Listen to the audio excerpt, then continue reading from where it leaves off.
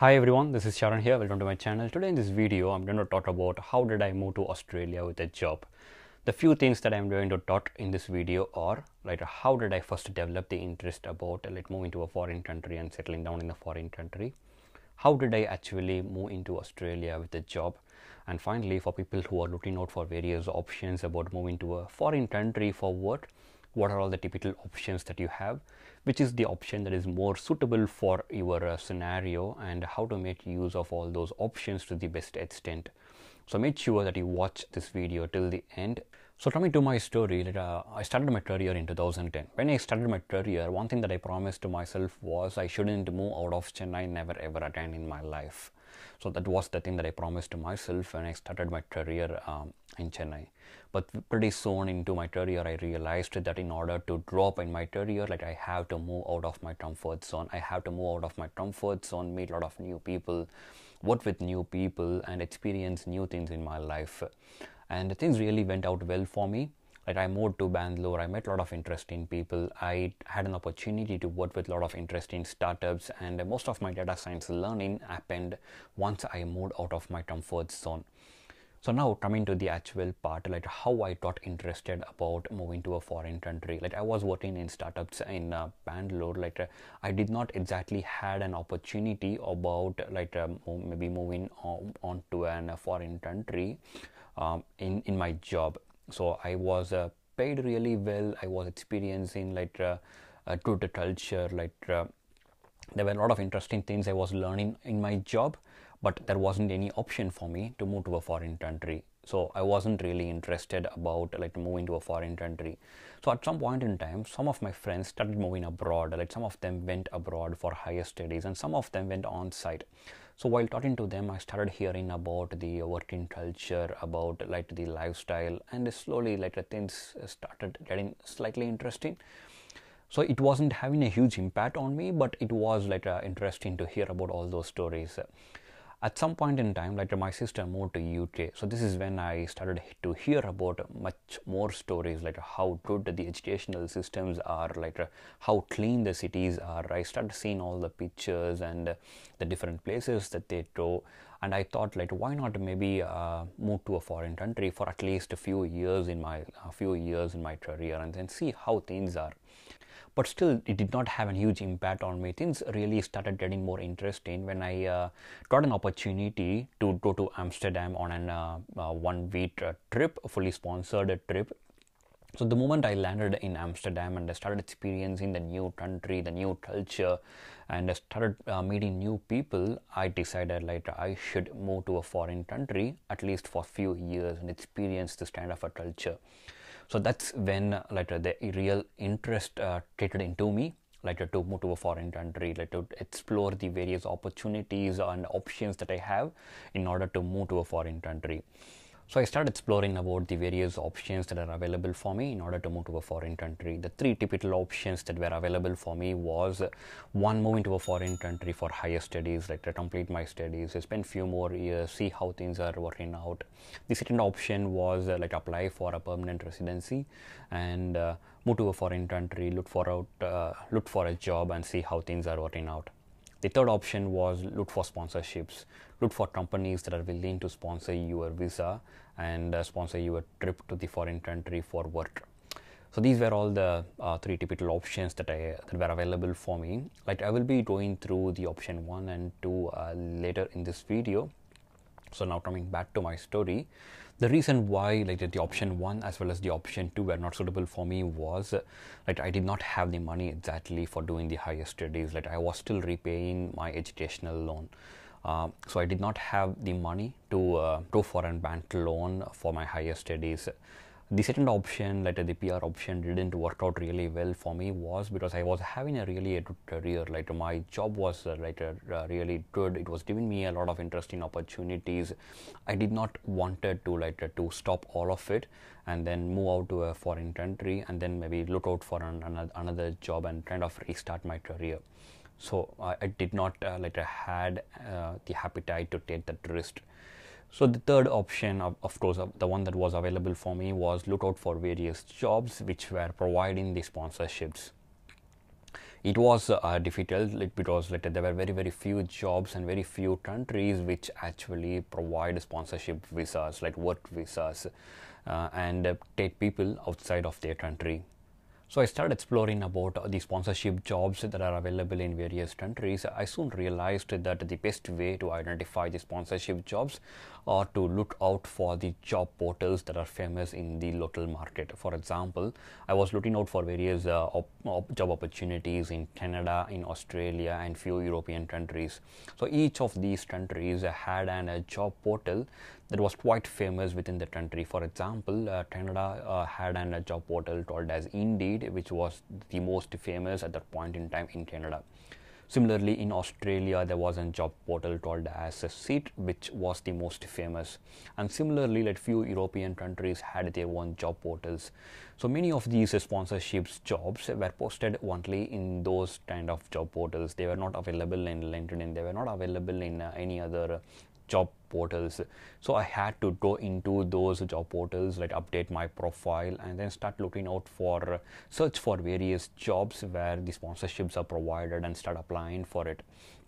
It wasn't exactly very easy, like there were very few jobs which exactly were providing the sponsorships and which were ready to take employees outside of their country and who are not residing in their country. So it was a slightly difficult task, but still, like I would say, like it's something that can work out well for you, and you need to definitely try this option if you are really interested in moving to a foreign country on a sponsorship visa. And then slowly, like after talking to a few other people, I realized that the second best option for me is to talk to people who are already in a foreign country and working in a foreign country and maybe in a relevant field. So I started exploring about all my friends who are working in data as well as data science and who are in a foreign country, like the places where I am interested in moving to. So I started talking to them. I asked them to let me know about any job opportunities that comes up with an sponsorship. So that's how I got to know about an job opportunity here in Deloitte, Australia. And I gave a couple of rounds of interviews and things really went well, and I got the job, and my visa was sponsored by Deloitte Australia, and I moved here with the sponsorships. So that was exactly my story. And now moving back to the other two options, like the option 1 as well as option 2, and how to check like which option is more suitable for you. If you are really very early in your career and if you have the appetite to to go for a bank loan, so then I would definitely suggest that maybe you can go for an higher studies and move to a foreign country. So before coming to Australia, I was having an thought process that taking a huge educational loan and moving to a foreign country is quite risky. But after coming here, now I realize that it is not too much of an risky option. Like people who come here, like most of them, like they end up working here, spending some time working here, and eventually like most of them even like settle down here. Even the government is encouraging people to stay for few more years and to work in the local market because like it gives them an additional revenue. It gives them additional revenue as tax. People who typically come here for higher studies, they do like a part-time jobs, and they tend to like earn enough money at least to cover their living expense. So they do take a huge educational loan, but they would be able to look out for various part-time jobs that will help them in managing the living expenses while they are doing the studies. So if you are thinking about moving to a foreign country for work, if you are pretty early in your career, or if you have just completed your undergraduation, so I would say that you can consider about moving to a foreign country for higher studies. It is actually good. You will be getting to meet a lot of new people, that you will be experiencing a new environment in which you learn, and it will be more likely you would be able to get a job as well as experience the working culture here. So it is definitely not an option which is too much of an risk. So coming to the second option now, applying for an permanent residency. So in order to apply for a permanent residency, it usually takes like about maybe 1 to 3 lakh per person, depending upon the country that you are applying for.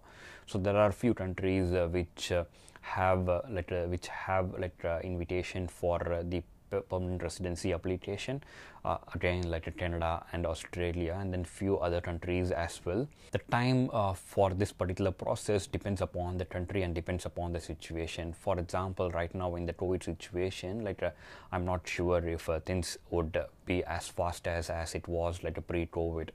So maybe after COVID, things will slowly return to normal, and then the time and then the processing time should reduce a lot. So if you have enough funds for PR application, either for you as well as for your family, you can definitely try this option. This will be more suitable for people who have already gained a significant amount of experience in their career, because the PR applications are generally based on the point system. So in Canada as well as in Australia, they are based on point system. In most countries, it will be based on your experience, what kind of experience that you are going to bring into the country and how you are going to contribute in the development of that particular country. So if you are someone who is having an sufficient amount of experience, a few years of experience in a particular industry, and you have a good educational background, then you can definitely try out for this particular option. It is slightly more expensive, you need to make some investment, and the processing time usually takes from few months to maybe up to an year. But once the PR is granted, then what happens is you can come into this particular country. If you get an PR for either Canada or for Australia, you will be given a time frame within which you need to come into this particular country, and you will be able to look out for a job that is more suitable for your career. So I used to again think it's more risky. It's more risky moving to a foreign country without a job and look out for a job without knowing many people in that particular country. But I started realizing after coming here, there are a lot of people who apply for PR, who quit their job, come here, or who take some kind of a long leave but come here, apply for various jobs, and then see how things are working out. And most of them, they end up getting a job and settling down here. So it isn't as difficult as I used to think. So if you are someone who is interested in a career in a foreign country, so you have these three different options. The first option is going for an higher studies. The second option is apply for an PR. The third option is going for a sponsorship. So the first option is more suitable for people who are early in their career, who don't have enough experience, who don't have enough points for an PR application. So the second option, PR application, is more suitable for someone who is already having a good amount of experience. The third option, the sponsorships, are suitable for people who have accomplished something in their job, who have something extra to showcase that would help them in order to get a job on a sponsorship. So these are all the typical options that are available for you guys. I hope you would have learned something new out of this video. If you like what I am doing here, please give a thumbs up and subscribe to my channel. That's it for now.